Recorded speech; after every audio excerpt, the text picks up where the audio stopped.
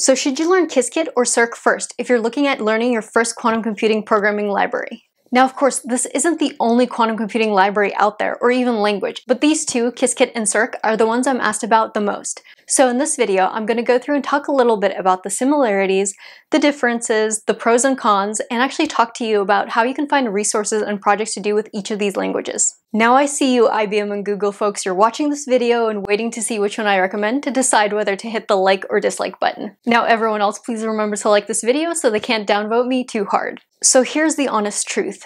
I can and I do use both of these languages depending on what I'm using it for. They really do have different strengths and weaknesses, so depending on where you are in your quantum computing journey, you may find one easier to use or better suited to what you need to do with it right now. So first, let's start with the similarities of Cirq and Qiskit.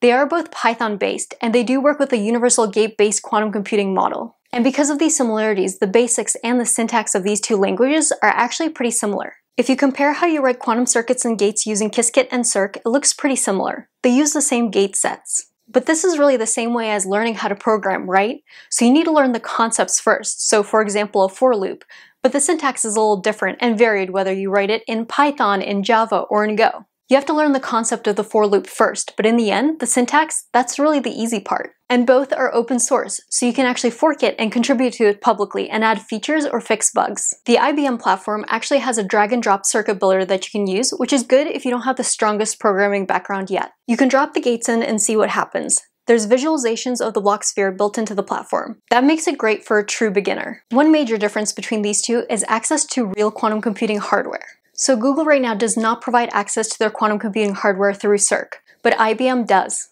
They provide up to 15 qubit chips for public access for free. Now, should this stop you from using Cirq? I mean, it's definitely cool to say you ran code on a real quantum computing chip, right?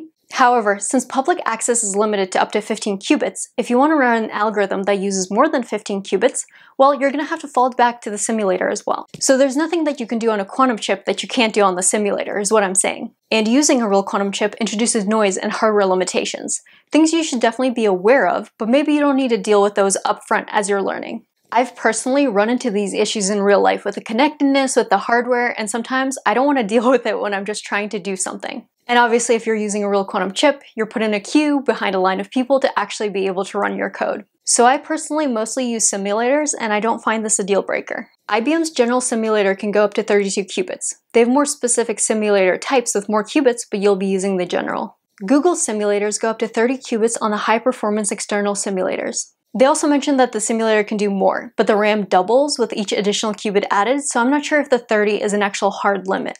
Another thing I want to cover is access to different packages and algorithms that have been pre-written for you. Now, to no one's surprise, one of the huge benefits of Cirq is their work on Tensorflow Quantum. Tensorflow Quantum actually focuses on quantum data and hybrid classical quantum models. So it combines these traditional quantum computing algorithms from Cirq and mashes them together with TensorFlow. Start with the overview, and then you can run the notebook tutorials straight in your browser without installing everything. And that's fantastic because I feel like installing things is sometimes half of the work. The tutorials cover hello, many worlds, the traditional MNIST classification, and then moves into quantum convolutional neural networks. The quantum data tutorial is also really important because it builds you intuition of what models can succeed in the quantum world. And I want to really point out the conclusions drawn from these experiments. Number one, that it's very unlikely that the quantum models of today will beat classical machine learning on classical data. Number two, just because the data is hard to simulate classically does not necessarily mean that it's going to be hard for a classical model to learn it. And number three, that we have found datasets that are easy for quantum models to learn but difficult for classical models. Having taken classical machine learning and deep learning courses for months and then doing the same thing with TensorFlow in just a few dozen lines of code in just one evening for a binary classifier, well, that feels like kind of the future. I can see this future where doing quantum machine learning with TensorFlow Quantum is just that easy. Once, of course, we get the hardware to the level that it needs to be. Now, Qiskit has a package called Aqua, where it has pre-built algorithms that you can use without having to deal with it at the gate level. Aqua stands for Algorithms for Quantum Applications, by the way. So it has some pre-built algorithms for chemistry, finance, optimization, and machine learning. You can check out the tutorials and the documentation because they provide a lot of code examples and projects that have been done with Qiskit. The optimization section covers problems like traveling salesman. With the finance section, you can deep dive into pricing options, credit risk analysis, and portfolio optimization. You can also look at machine learning and chemistry applications. Now I do want to say here, and this probably is obvious, but running the algorithm does not mean you know the algorithm.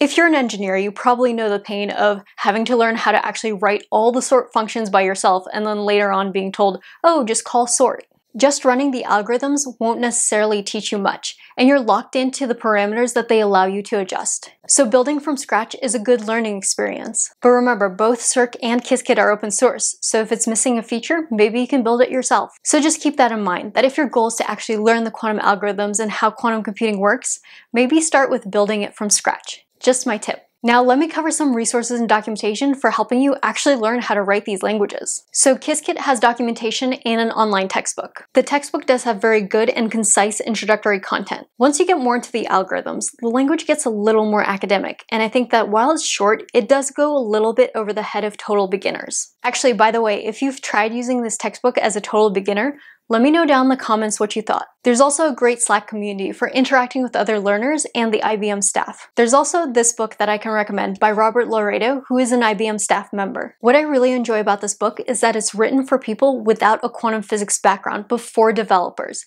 So it'll take you on your quantum journey, from beginner to intermediate to advanced and running these quantum algorithms. So I think this book is really good suited for newcomers to the field that want to work with Qiskit, and it'll take you on that journey from the theoretical, the mathematical, and the coding side. So it's really a little bit for everyone, and you can check out the link in the description below. Now, let's talk about the resources that we have for learning Cirq. The official documentation is over here at the Cirq and the Tensorflow websites. Now, I've mentioned this book in some other videos, but this book, Quantum Computing: An Applied Approach by Jack Hadary, is a good resource for beginners wanting to work with Cirq. The author of this book actually works at Google as part of the quantum computing project. It's also a really good book for software engineers that want to get into the quantum computing field, with some programming experience but less quantum physics experience. It introduces core quantum computing concepts and also the mathematical background for quantum computing, so it's a really nice self-contained resource. So now that you have a good idea on where to get the resources to actually learn about it, let's talk about some projects that you can do. So again, these quantum computing libraries are gate-based, which means while the syntax is a little different, you can actually use the same algorithms on the different hardware. That actually may be a good exercise. Maybe take a paper that's been implemented in Qiskit and actually translate it to Cirq, or vice versa. Now, my first stop looking for projects and papers is always archive.org, where there's a repository of papers. Just search for each of these platforms and you'll find papers that use them. One example is the option pricing using quantum computers paper that uses the IBM Tokyo device. I like this paper a lot because they actually show you the circuit, and it also uses quantum amplitude estimation, which is really useful to a lot of problems. It can achieve a quadratic speedup for classical algorithms that use Monte Carlo simulation. Monte Carlo is used for seeing possible outcomes of an event, especially when there's a lot of uncertainty. Another fun project that you can do on any of these devices is actually write a quantum game. Google has quantum chess, and a website built for it, featuring none other than Stephen Hawking and Ant-Man. Games are a fantastic way to learn quantum technology and actually build an intuition for it.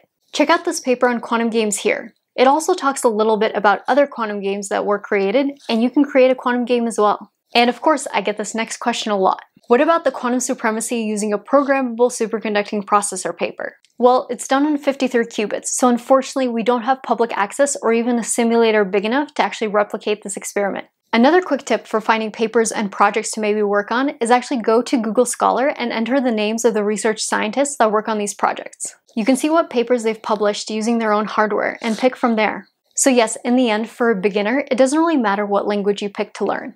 However, you might need some specific features that will make your learning easier. So for example, if you're less strong in programming, maybe the drag and drop interface from IBM will be better for you. If you know you definitely want to do more machine learning, then maybe do Cirq and Tensorflow Quantum. If you just want to run some circuits and maybe use some pre-built algorithms, well, you can use Qiskit and Aqua for a lot of different applications. Of course, these are not the only two options for quantum computing programming. These are just the two I get asked about the most. For me, because I have more experience with Python and because I use Go, which is not really object-oriented, so using Q# is a little more unfamiliar to me. But if you have that background with object-oriented and you like that, go for Q#. Personally, I've used Qiskit a lot, especially for teaching beginners, but I tend to use Cirq for deeper implementations. Now, that's just my preference, and you may have a different one, and that's totally okay. So if you're just starting out with coding and quantum computing, my biggest recommendation is to learn Python first, and I have a video here with resources on learning that. But Cirq and Qiskit, when you're learning them as a beginner, are actually pretty similar. And it's not going to be hard for you to switch from one to the other, so the work will not be wasted. So really, don't overanalyze, just pick one and get started. The key is learning the quantum concepts themselves, and the rest is just small. And please don't forget to like this video and subscribe for more videos on quantum computing, coding, and tech.